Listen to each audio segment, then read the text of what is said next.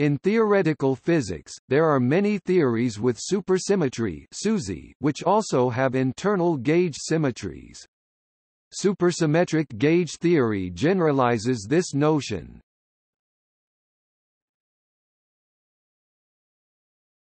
Topic: Gauge theory. A gauge theory is a mathematical framework for analyzing gauge symmetries. There are two types of symmetries, viz., global and local. A global symmetry is the symmetry which remains invariant at each point of a manifold. Manifold can be either of spacetime coordinates or that of internal quantum numbers. A local symmetry is the symmetry which depends upon the space over which it is defined, and changes with the variation in coordinates. Thus, such symmetry is invariant only locally, i.e., in a neighborhood on the manifold. Maxwell's equations and quantum electrodynamics are famous examples of gauge theories.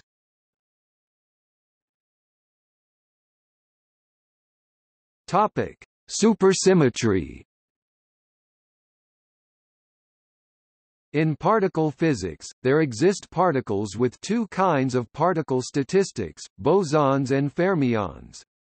Bosons carry integer spin values, and are characterized by the ability to have any number of identical bosons occupy a single point in space. They are thus identified with forces. Fermions carry half-integer spin values, and by the Pauli exclusion principle, identical fermions cannot occupy a single position in spacetime. They are identified with matter. Thus, SUSY is considered a strong candidate for the unification of radiation, boson-mediated forces, and matter. This mechanism works via an operator Q.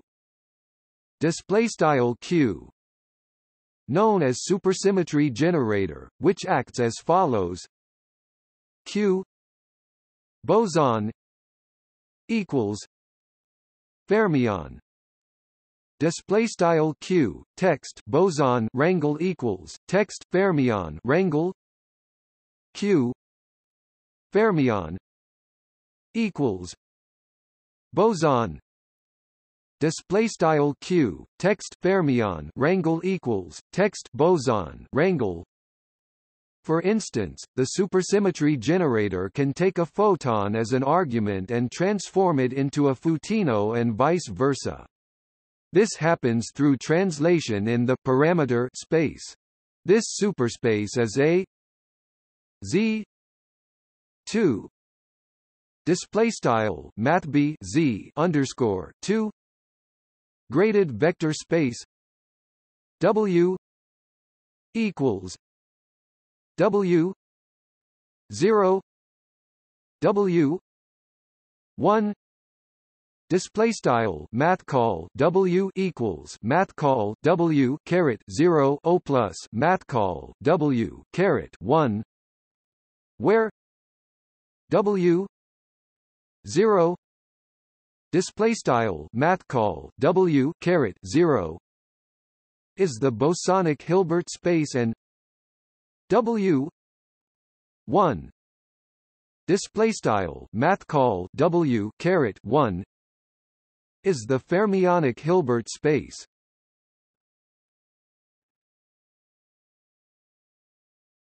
Topic: SUSY gauge theory. The motivation for a supersymmetric version of gauge theory can be the fact that gauge invariance is consistent with supersymmetry. The first examples were discovered by Bruno Zumino and Sergio Ferrara, and independently by Abdus Salam and James Strathdy in 1974. Because both the half-integer spin fermions and the integer spin bosons can become gauge particles. Moreover, the vector fields and the spinor fields both reside in the same representation of the internal symmetry group. Suppose we have a gauge transformation V mu V mu plus mu a display style v underscore mu right arrow v underscore mu plus partial underscore mu a, where v mu display style v underscore mu is a vector field and a display style a is the gauge function. The main problem in construction of SUSY gauge theory is to extend the above transformation in a way that is consistent with SUSY transformations. The Wes's-Zumino gauge provides a successful solution to this problem. Once such suitable gauge is obtained, the dynamics of the SUSY gauge theory work as follows. We seek a Lagrangian that is invariant under the super gauge transformations. These transformations are an important tool needed to develop supersymmetric version of a gauge theory. Then we can integrate the Lagrangian using the Berezin integration rules and thus obtain the action, which further leads to the equations of motion and hence can provide a complete analysis of the dynamics of the theory.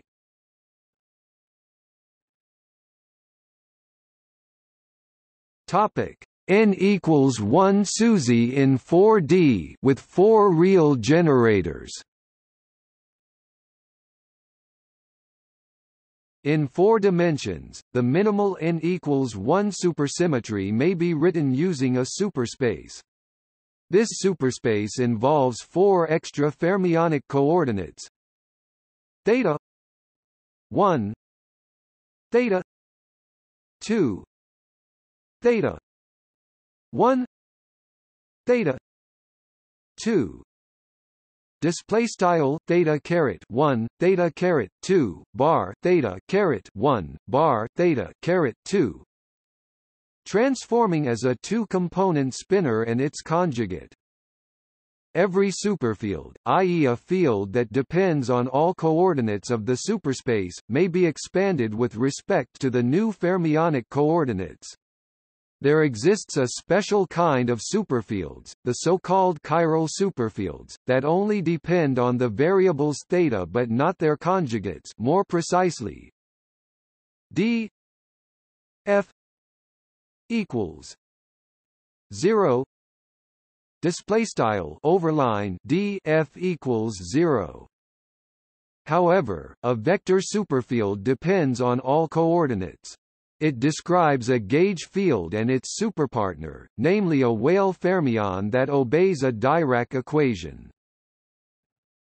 V equals C plus I theta chi minus I theta chi plus I 2 theta 2 m plus I n minus I 2 theta 2 m minus I n minus theta sigma mu theta v mu plus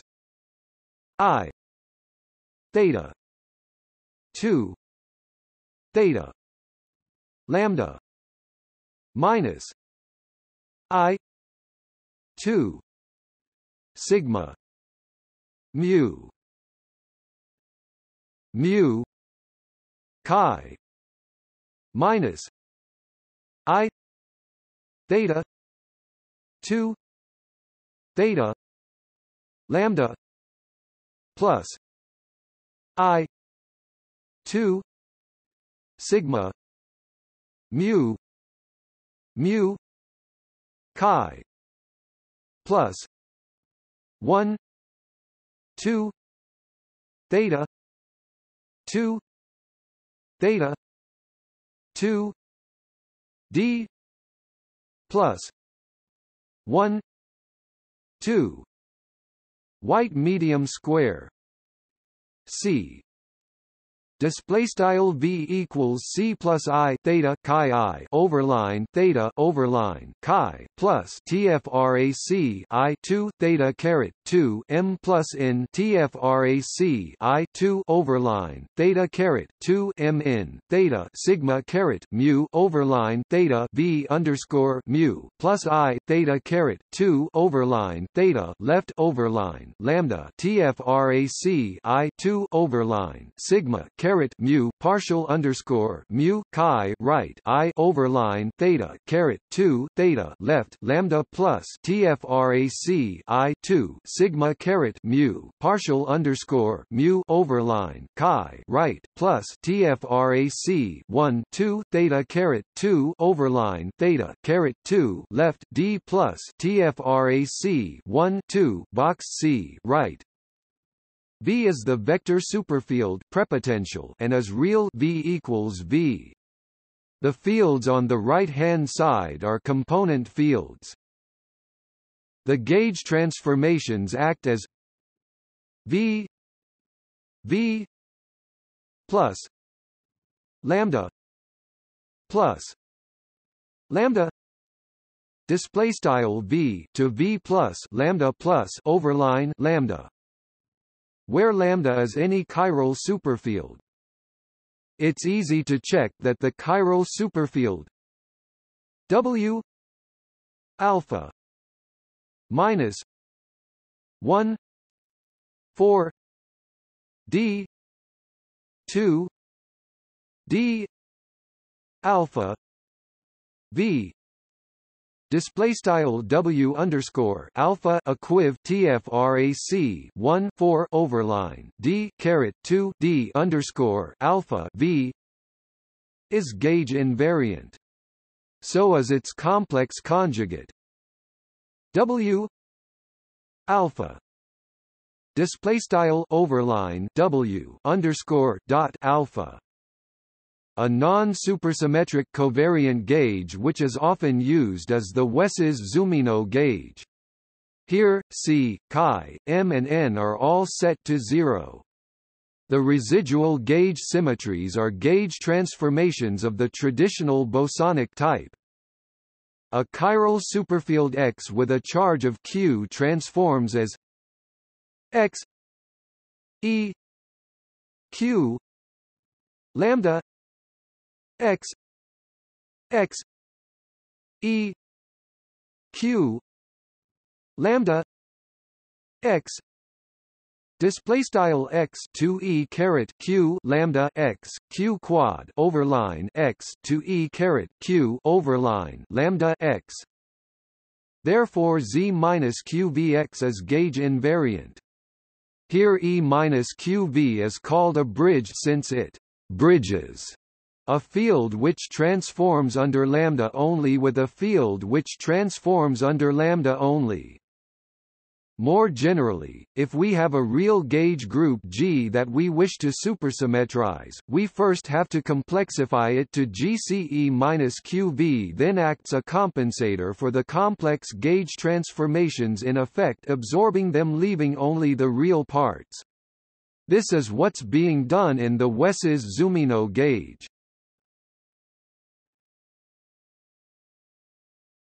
Topic: Differential superforms. Let's rephrase everything to look more like a conventional Yang-Mills gauge theory. We have AU gauge symmetry acting upon full superspace with a 1 superform gauge connection A in the analytic basis for the tangent space. The covariant derivative is given by d m equals d m plus I q a m display style d underscore m equals d underscore m plus ica underscore m. Integrability conditions for chiral superfields with the chiral constraint d alpha x equals 0 display style overline d underscore dot alpha x equals 0, leave us with d alpha d beta equals f alpha beta equals 0. Display style left overline d underscore dot alpha overline d underscore dot beta right equals f underscore dot alpha dot beta equals 0. A similar constraint for antichiral superfields leaves us with f ab equals 0. This means that we can either gauge fix a alpha equals 0. Display style a underscore dot alpha equals 0, or a alpha equals 0 but not both simultaneously. Call the two different gauge fixing schemes I and II respectively. In gauge I, d alpha x equals 0. Display style overline d underscore dot alpha x equals 0, and in gauge 2, d alpha x equals 0.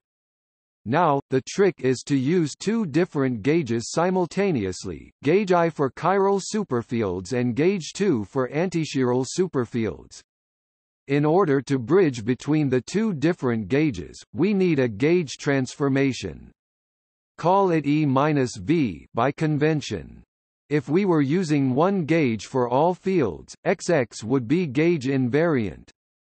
However, we need to convert gauge I to gauge 2, transforming X to E-V QX. So, the gauge invariant quantity is Z-QVX. In gauge I, we still have the residual gauge E lambda where d alpha lambda equals 0. Display style overline d underscore dot alpha lambda equals 0. And in gauge 2, we have the residual gauge E lambda satisfying d alpha lambda equals 0. Under the residual gauges, the bridge transforms as E minus V E minus lambda minus V minus lambda. Display style E caret V to E caret overline lambda V lambda. Without any additional constraints, the bridge E minus V wouldn't give all the information about the gauge field. However, with the additional constraint f alpha beta display style f underscore dot alpha beta, there's only one unique gauge field which is compatible with the bridge modulo gauge transformations. Now, the bridge gives exactly the same information content as the gauge field.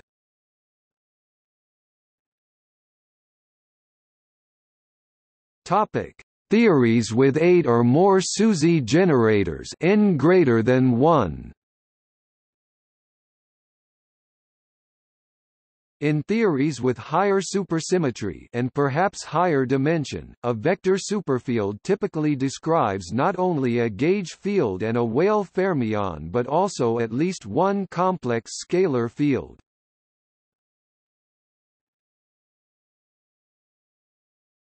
Topic: See also